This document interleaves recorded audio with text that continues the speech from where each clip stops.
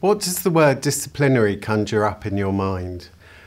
The root of it's quite interesting. It comes from the word discipline, and most people tend to think of the Middle English definition, which is about almost punishment for some sort of misdemeanour, forgetting about the original Latin root, which is about instruction and imparting knowledge to other people.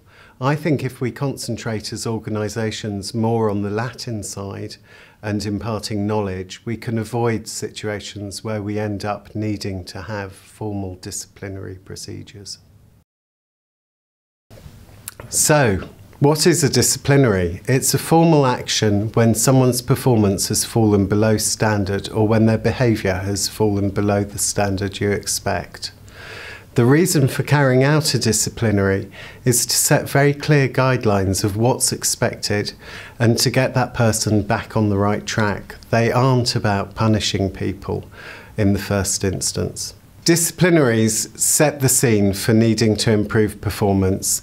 They're there to ensure that the member of staff is aware of what's expected of them and can work towards achieving that.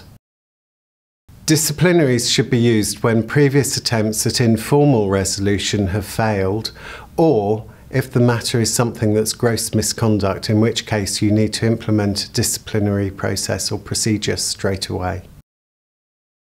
The most important thing to remember when carrying out a disciplinary is that you've got to follow process to the letter. If you don't, you'll trip up on it later on if it goes to, say, appeal, or even worse, if it goes to tribunal. Good management practice hopefully means you won't be at the stage of using disciplinaries on a regular basis.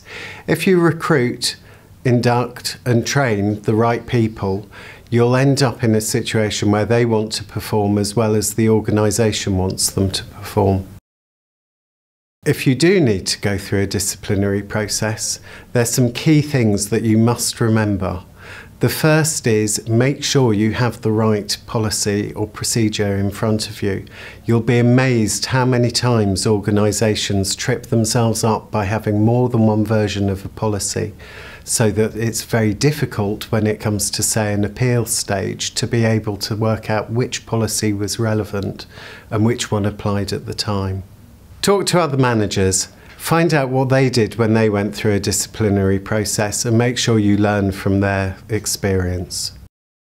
You need to make sure you follow the ACAS standard as an absolute minimum. This is that you need to establish the facts, inform the employee, hold a meeting with the employee. This meeting needs to be different to you establishing the facts. You should allow the employee the right to be accompanied to that meeting, and you need to give the employee the opportunity to appeal should they so wish.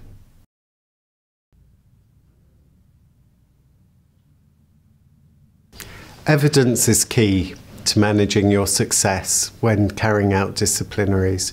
You need to be able to demonstrate that you've covered every single step of the process. You need to be able to show that you've given the employee every opportunity to improve and that you've made it very clear to that employee how they need to improve and in what way. Part of this evidence gathering is about covering your back. Don't catastrophise, but think, have you done all that you would expect or all that might be expected of you if it went to appeal or if it went to tribunal? What sort of things might someone reasonably have expected you to have done to have tried to have resolved the situation in a less formal way? Have you done that? And more importantly, have you got the evidence to show that you've done that? To summarise, try and sort out informally what's going on. If that fails, the key things to remember are that you must follow process, and you need to follow that process to the letter if it goes to appeal or if it goes to a tribunal. And you need to make sure that you've got clear written evidence of all the steps you've taken, both before the disciplinary and during it.